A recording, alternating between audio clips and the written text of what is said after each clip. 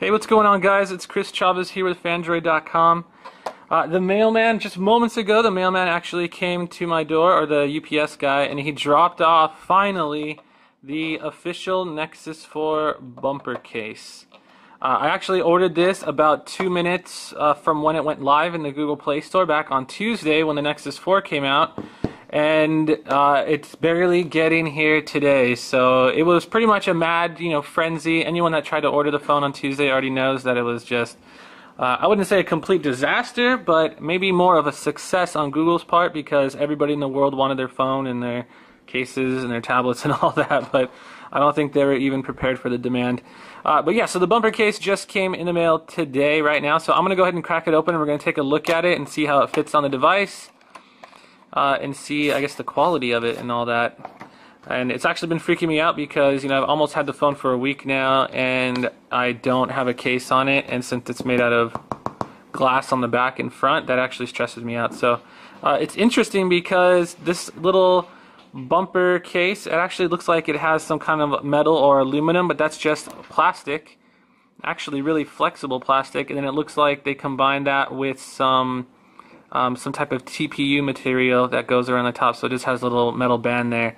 A little bit iPhone-ish. I don't know, don't hate me for saying that, but it does seem a little bit iPhone-ish, but I actually like the design a lot. This looks really cool. And I'd rather have this not brushed aluminum, but just non-glossy aluminum or metal-looking than this shiny chrome stuff. I don't like chrome on the phone, so I'm actually kind of happy to cover that too. So let's go ahead and slip it in, and we're going to see how it fits. Ah, yeah. There we go. And hot damn, this looks really nice. This looks like we just put body armor on it. Like, I don't know, this looks really cool. Okay, so around the back you can see it actually doesn't add much thickness to the device at all. It still feels super slim in the hand. It's not too raised along the tops or along the back as well. Keeps everything nice and covered and safe because chances are when you drop the device it's going to hit like one of the corners. I mean, I guess it could land face down, but perhaps the TPU material will kind of protect that from scratching up.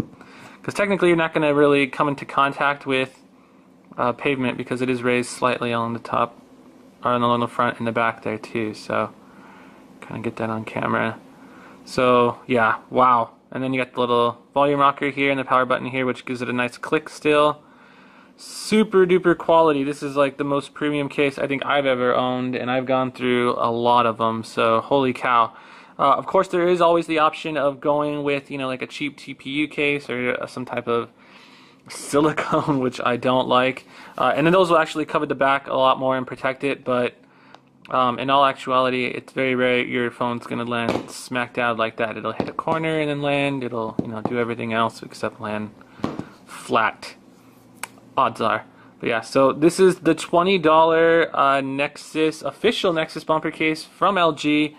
You can find it in the Google Play Store. It's currently sold out, but we'll keep you guys updated once it actually goes live again in the Play Store. Oh, this is cool. Okay, I like the phone a lot more now, all of a sudden. I'm Chris Chavez of Fandroid.com. This is just a really quick first hands-on look with it. For more information, just visit the link down below and you'll be taken to the post where I'll have pictures and stuff posted as well. So thanks for watching. Don't forget to thumbs up, and I'll see you next time. Bye.